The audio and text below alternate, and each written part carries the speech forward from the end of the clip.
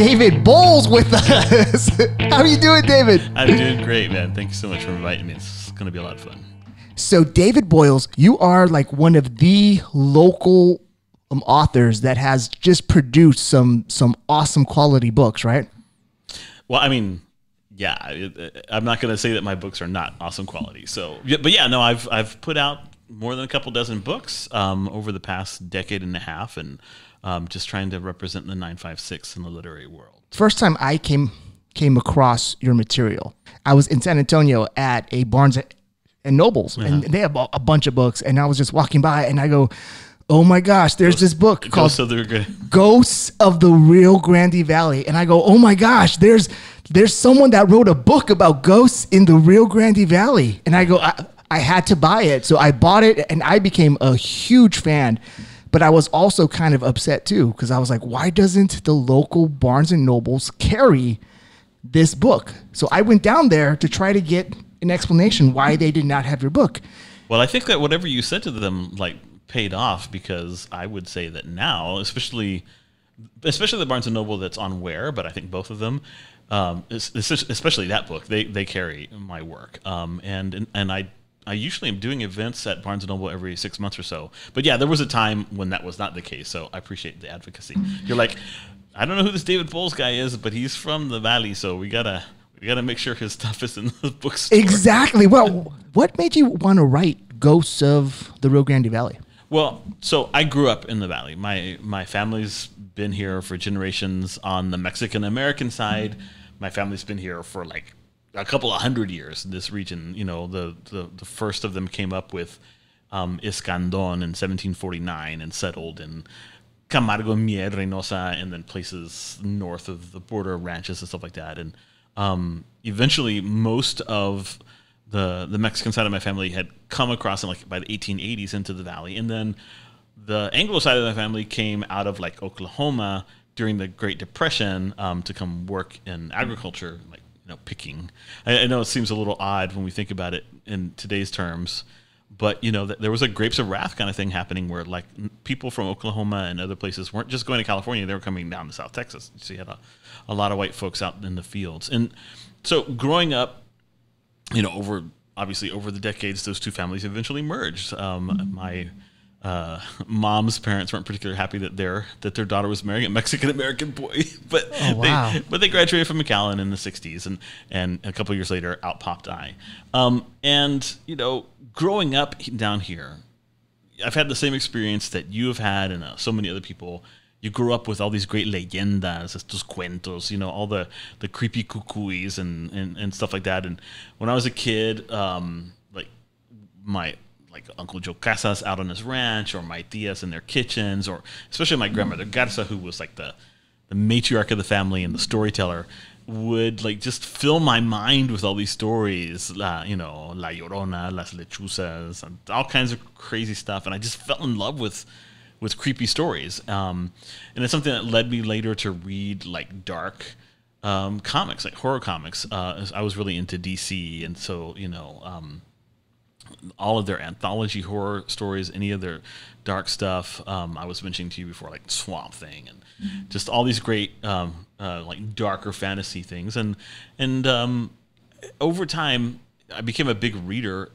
And I just always wanted to find a way to bridge the gap between those two things I love so much, books and the scary cuentos of my family. And over time, I just realized that the best way to do it was to use one medium to preserve the other, and retell the stories in my own voice for a modern audience and keep them alive for my kids. And I'm about to have my first grandkid in September, keep that alive for future generations.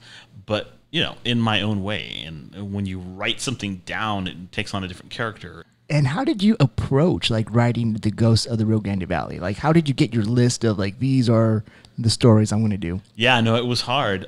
So when the History Press reached out to me, one of their editors had read Border Lore, which is the book right before that. That's also, it's got maybe 25 different creepy stories from South Texas and all the way up even to the San Antonio area that had come out of, I don't remember if you remember, but I used to do a column for the McAllen Monitor called Creature Feature. And so Border Lore was like a collection of those different stories into one volume. They reached out to me and said, we have the series called Haunted America, and we'd like you to do a volume for us on ghost stories in the Valley. And I agreed. I said, but just with one condition, because I want to use it as a way to also talk about the history of the Valley. Because I was a teacher. I still am a university professor, but I was a middle school teacher at the time, middle school and high school teacher. And one of the things that I've learned is it's like the whole a spoonful of sugar helps the medicine go down. Mm-hmm. That I found that with kids, getting them interested in history was something that you could do if you embedded history in a scary story. And so that's what I wanted to do. I wanted to teach people about the history of the Valley through these haunted stories. So I started coming up with a list. And I basically started with, what were the stories that scared the crap out of me when I was a kid, right? And I made that list up and then started talking to other people about, like, what stories scared you? And compiled a kind of longish list. There's a huge number of ghost stories in the Valley. And then started like thinking about which ones appealed to me the most, which ones would like be visually interesting because they wanted there to be photos and for it to be illustrated. And which ones were most connected to like Valley history. So they would usually be a little bit older, and I wanted them to be more notorious as well, and also things that I hadn't already talked about. So I mean, I had already done The Devil at the Disco at Bocasio's 2000 in McAllen in 1979, and so I wasn't going to redo that one. And I wanted to keep to like creepy hauntings that were tied to places where something had happened that was significant. So that was really kind of the way I chose the stories. Yeah, because it adds that extra scare factor when you're like, I could drive to this place that you're writing about. I totally wanted the book to also be like a travel log. Like, here are 16 freaking scary places. Get in your car, go visit them. And there are people that have done it. There are people that use the book as like a tour guide to go to different places. And when you wrote Ghosts of the Rio Grande Valley, did you think it was going to be as popular as you thought it was going to be? You know, it's always hard to tell. You never know with a book. I was hoping that at the very least it would be popular in the Valley, that there would be an appetite for that kind of thing. And I was right. But the book has also been successful outside of the Valley, throughout Texas and other places, because so many of the ghost stories are related to Mexican American identity. It resonates with Mexican Americans all over the Southwest as well. So it's kind of cool. But yeah, when the book first came out, we did a book launch at the McAllen Public Library, and we had set it up on Facebook. And I tried to warn the people at the library, be sure that you're keeping track, be sure that you have a big space, because this is going to be popular. And I'm looking at the numbers of people that are signing up for it. David, you just should, thousands of people signing up, and they're like, you just should have told them, I'm a rock star. Do you know I'm a rock star? I was trying not to be too... What's the security going to be like? Yeah. What's my green room going to look like? Take out all the green M&Ms, whatever. Yeah, that kind of nonsense.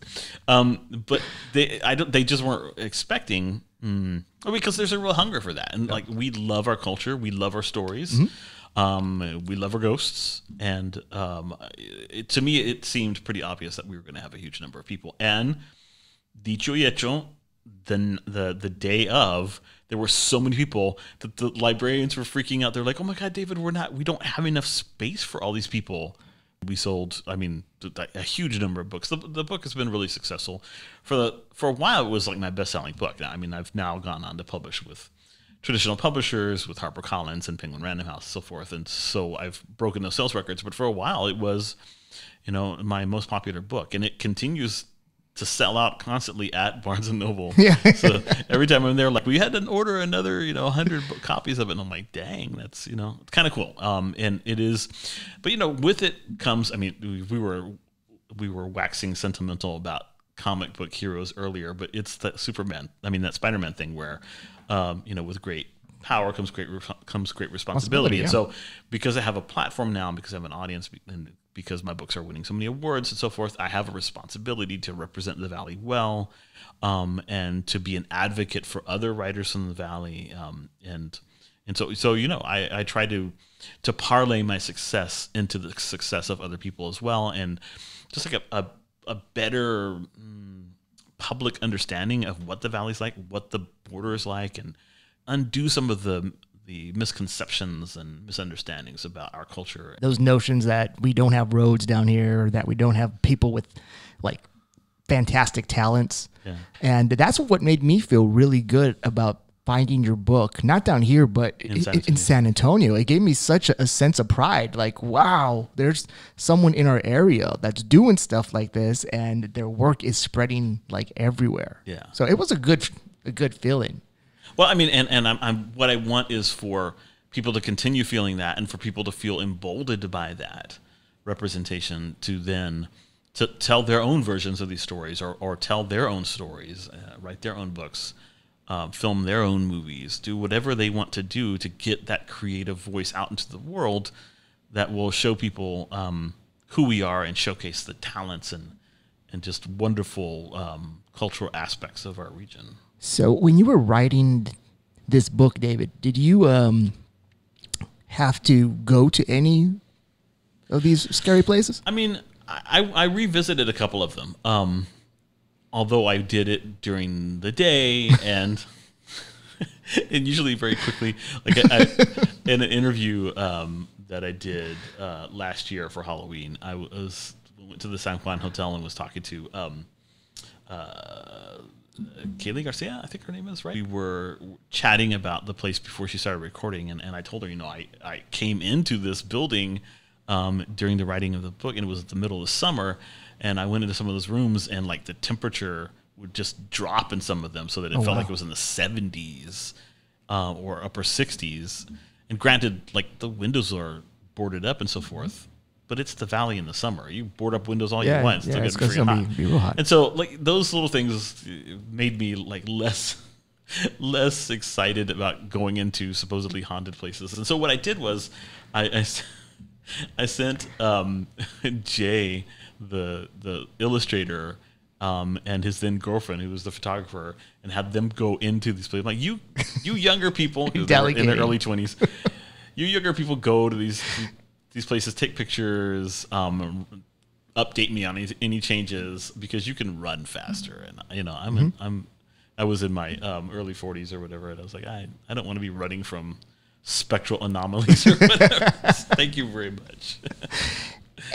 And David, what is your personal favorite story in Ghosts of the Rio Grande Valley?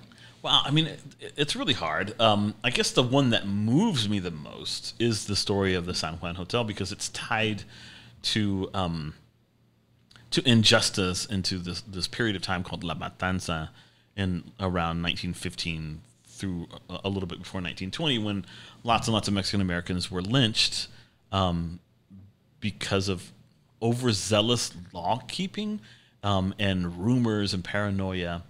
And to me, it like resonates for the present, because that kind of stuff, it's so easy for it to unleash. Like, you think it's not going to happen, it's not going to happen, it's not going to happen, until it happens. And then you're suddenly like in the middle of it or on the other side of it, with a lot of tragedy in your wake. And, that's what happened when 100,000 federalized state troops came to the valley. And then there were a lot of field commissions for Texas Rangers, and a lot of these, frankly, white men, took it upon themselves to mete out justice summarily out on the field. And it was a really, really rough time. And it was all because of the Plan de San Diego, which was something written by Mexican nationals that hadn't even been dispersed through the Southwest. They wanted to rile up people in the Southwest, Mexican Americans and indigenous people and black people, to rise up against white people. But there's no guarantee it would have happened. It was just their plan. It'd be kind of suspicious when you find a document written by two guys like in a bar someplace, right? Right. That just cross over to McAllen, and they're just like hanging out in a restaurant, and like they happen to, I guess they mentioned it to some McAllen lawyer, and he calls up, the sheriff or whatever, and he sends his deputy, and it's that deputy, Tom Mayfield, Whispering Tom Mayfield, who arrests the guy and then becomes later on, gets a field commission as Texas Ranger, and like kills all these people in the Alamo City Park, hangs them, shoots them, burns them, buries them in unmarked graves. It's really messed up stuff, which is what people believe is part of the haunting of that hotel is that the spirits of these people that were wronged, especially wronged by Tom Mayfield, inhabited that place, and he lived there until the end of his life in his waning years after first being disgraced in Texas and then going to Mexico as a bodyguard for the American Petroleum Company, and like having to go before a firing squad for breaking Mexican law, and like killing people in Mexico, and then escaping and coming back to the U.S., but not before getting his throat slashed in the cantina for talking smack about Mexicans. So you got to like question the sanity of this dude, right? And that's really one of the things that really disturbs me about the San Juan Hotel is the plaque on the outside of it, like the historical plaque is. It's like it elevates all that. It's like, oh, ha ha ha, he escaped from the firing squad in Mexico, as if to say Mexican justice is clearly different, savage and base and not like American, not like white justice. So, of course he escaped from those brown people down south. It's just really, really gross. And like a lot of us have tried to get changes, have tried to get that plaque taken down, have tried to get the park named after him, renamed, and so forth. But when there's not justice in the world, Efrain, what happens is la gente crea su propia justicia, right? That's what's happened, is that people tell stories about his soul being tormented. The reason it's being haunted, the reason that place never stays open, the ancianos say, is that his soul is in there being tortured for the rest of eternity by the souls of the people that he, killed. And so, putting aside whether that's true or not, just that idea of like justice being served even when the world is unjust, yeah. It's cool, and that kind of stuff like really gets my attention. And it's also just a freaky, weird place to be. You go and you're looking at it, you peer in the windows, and it just feels like desolate and wrong, like it's bent somehow.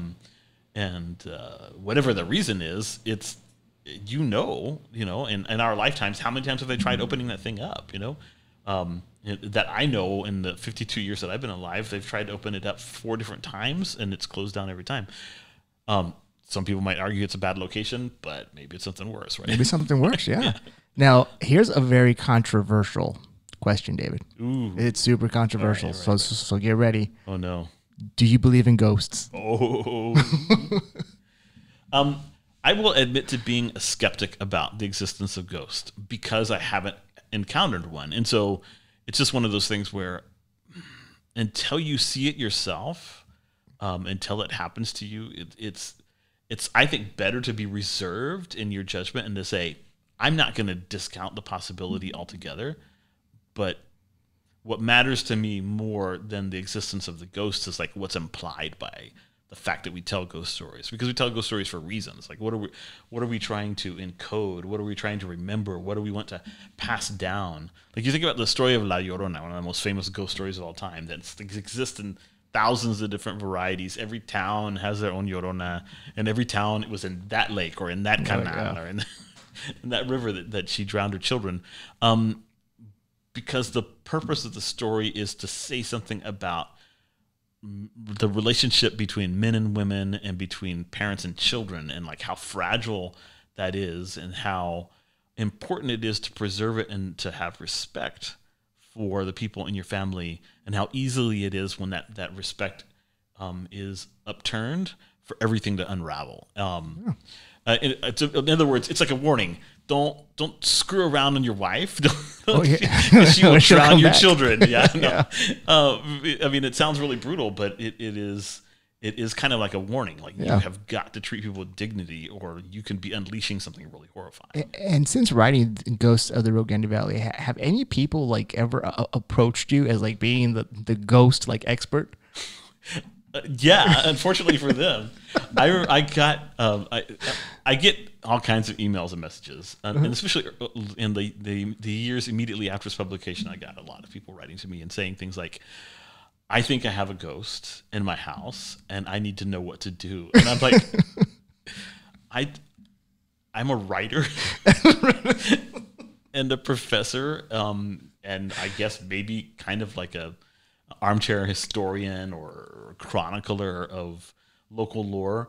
I don't know what you should do, but I will tell you what I would do. I would go if I belong to a particular like religion, I would go to a clergy member of my religion, or I would go to like a curandera or a santero or somebody that had a better understanding of those things than I did to seek help. And then I just like recommended a couple of names that I had heard for them to go look at. Because I'm the wrong person to come to for advice. I mean, but yeah, people do ask me for advice. They want to know what to do, and I try to tell them something because I don't want to like just ghost them.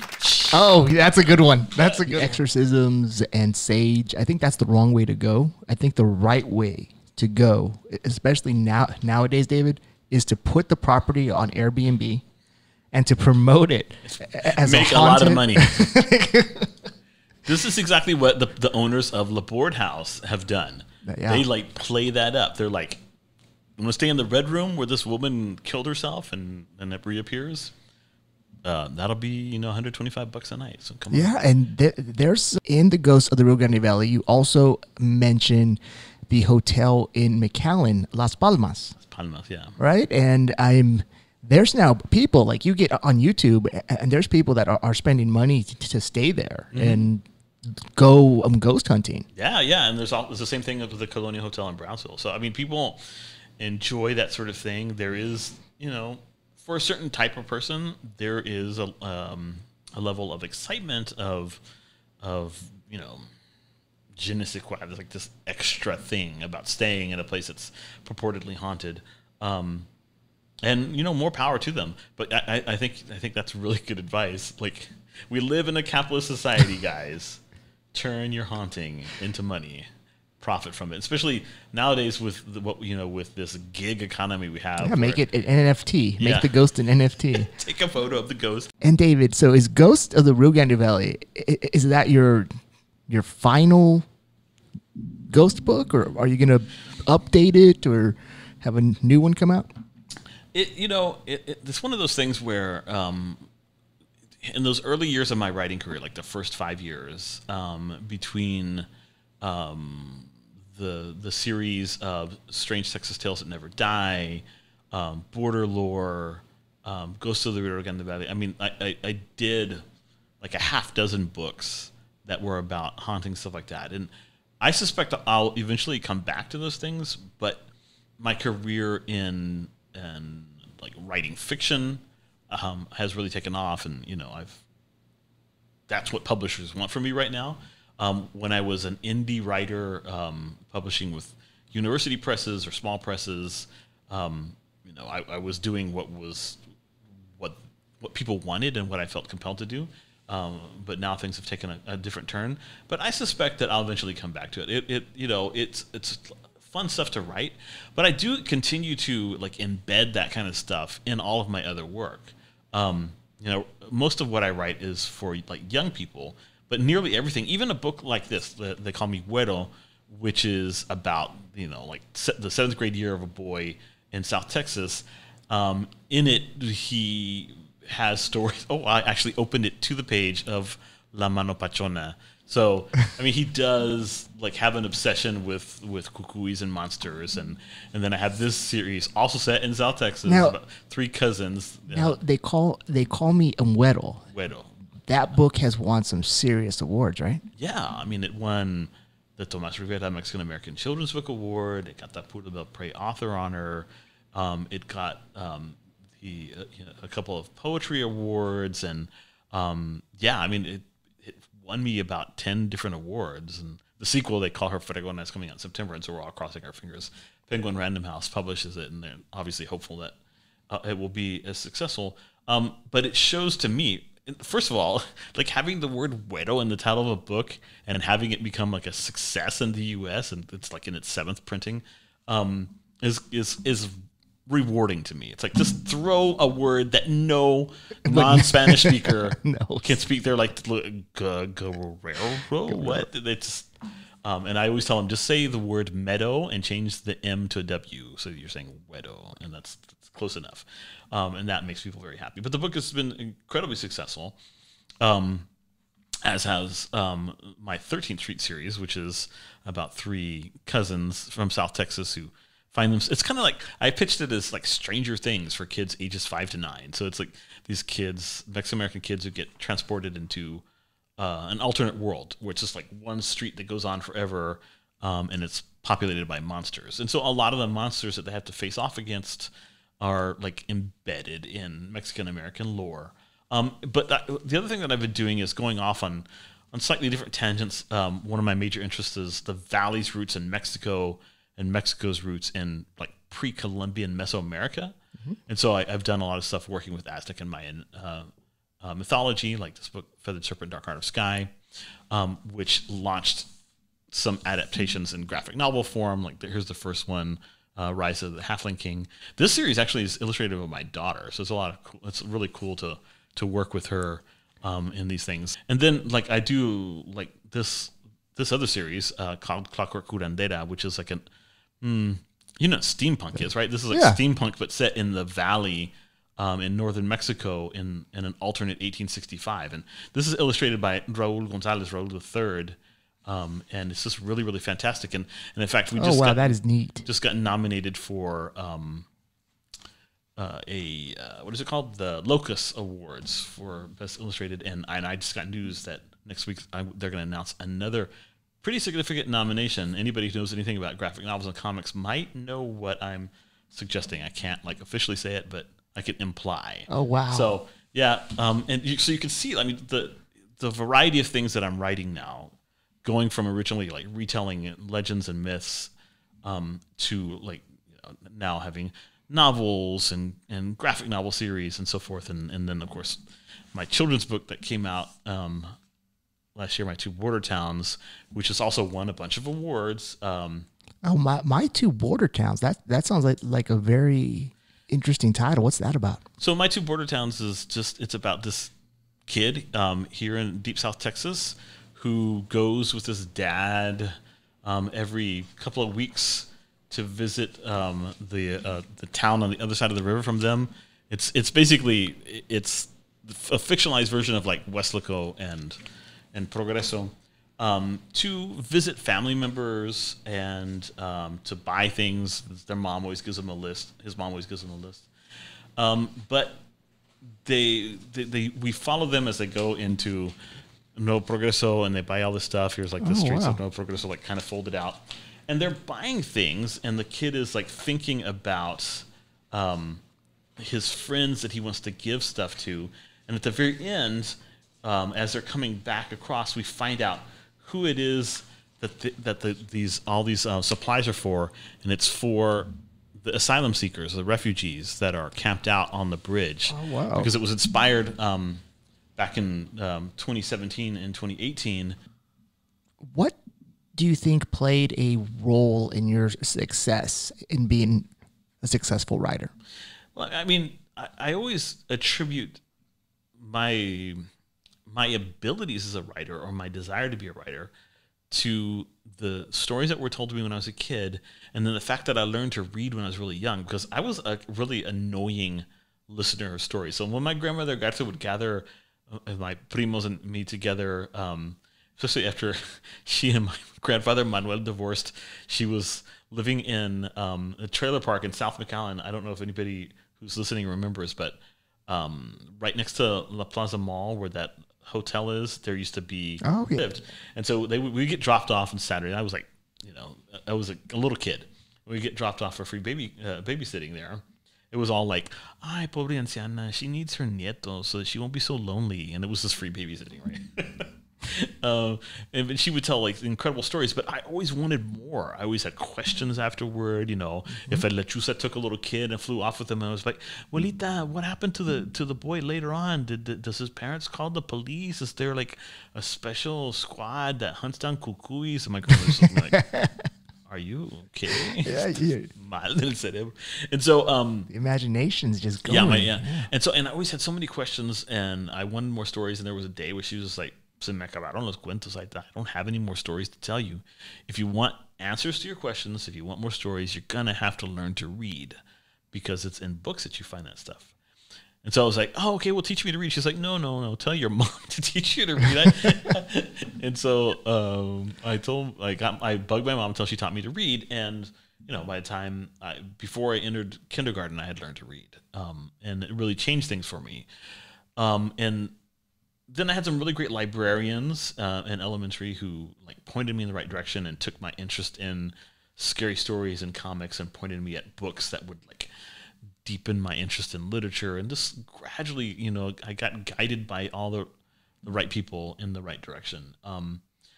And by the time I was in junior high at Lincoln in McAllen, the great Bill Hetrick, a wonderful teacher who died a few years ago, unfortunately was hit by a car when he was jogging one morning and died well before his time. He's the one who kind of pulled back the lid on poetry for me, because to me poetry is whatever, that's for girls. Mm-hmm.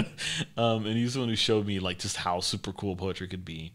And that's really when I started writing. And before that, I had told a lot of stories and had imagined and made notes on fantasy and science fiction books I wanted to write.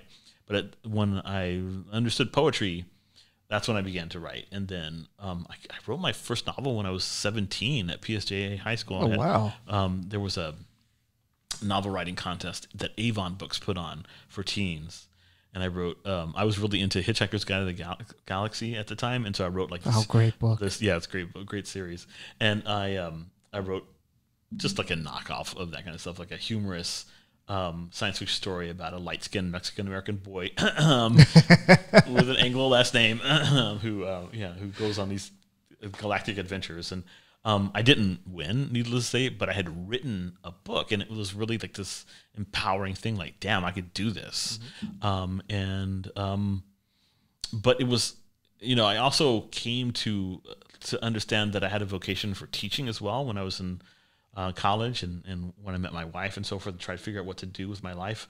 I had some good teachers who guided me, but also had a lot of really bad teachers. Oh, yeah. And I wanted to be the good teacher who guided kids. And so I got my degree at UT PA.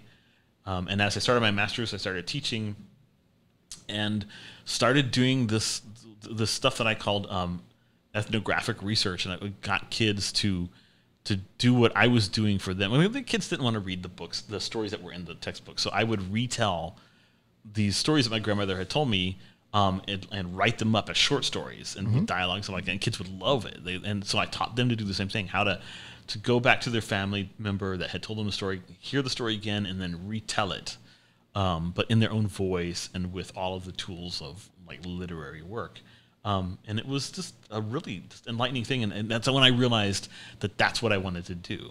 And my first book, The Seed, Stories from the River's Edge, was a collection of stories, half of which I had written with my students doing that kind of stuff. So there's a lot of retellings of local legends in that first book. And then, I went on to do Mexican Bestiary, which is an encyclopedia of cucuys from Mexico and from the U.S. Southwest, and then to do border lore and Ghosts of the Rio Grande Valley and the Texas Tales Texas Tales that shall not die, or what, I can't remember. It was a ripoff of that, of the Juan Sauvageau series. These tales that. Oh, wow. Yeah. So that it was a lot of fun putting those together, and then I helped edit Juan Sauvageau's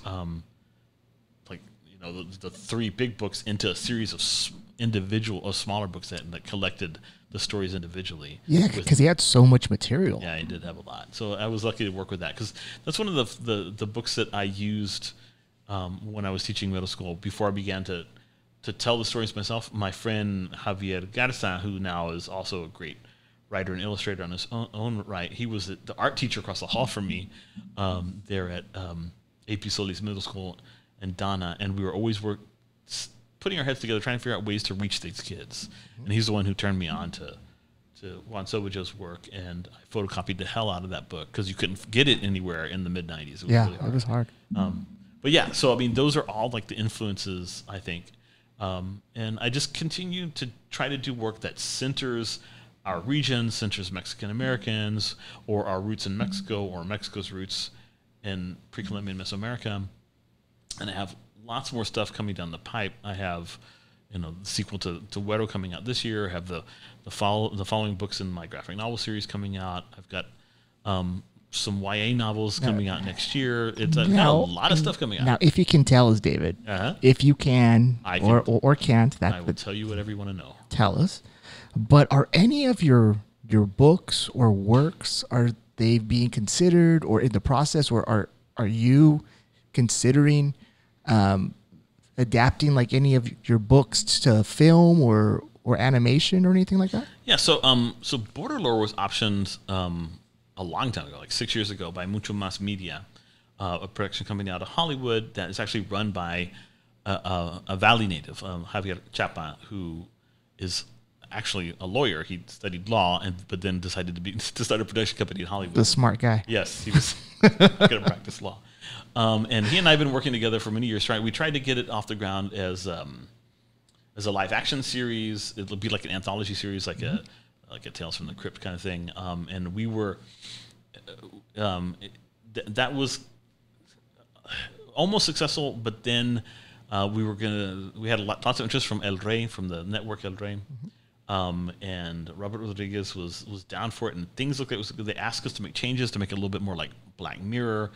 And so we adjusted it. We had a showrunner, we had scripts, we had all the funding in place. Right. And then El Rey went through this like restructuring in it, and then that deal didn't happen. No. So we've tried to make it happen a couple of ways, but right now, last year they re-upped the option, and it is in development as a possible animated series. So it would be a really cool animated series. That'd be really neat. Yeah.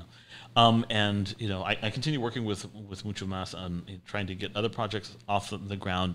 So yeah, I mean, it's definitely something I want to see happen. And I've worked in Hollywood and collaborated on scripts. I was deeply involved in this miniseries that was going to be made by Amblin and Amazon about Cortez and Moctezuma and the Spanish invasion. That would have been so cool. It was going to star Javier Bardem as Cortez and Tenoch Huerta as Moctezuma.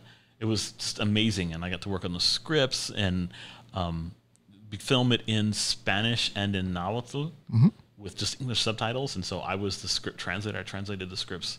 That was so much fun, and it was so great to meet all these guys and to sit at the same table with Javier Bardem and these guys. It's like a little, you get stars in your eyes or whatever. But it was a lot of fun, and it made me realize that is something that I want to see happen.